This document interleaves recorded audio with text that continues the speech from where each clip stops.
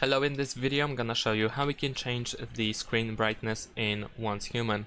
To do so, first we need to open the pause menu, so press escape on the keyboard, and then over here we can click settings, and now we need to go to video tab over here, and here we have brightness, where we can click on this screen brightness adjustment in order to open this menu over here, this preview of screen calibration, and we can move the slider to the left and to the right in order to adjust the brightness. Over here you also have the logo, which should be barely visible, and the same goes with this one. It should be something in between.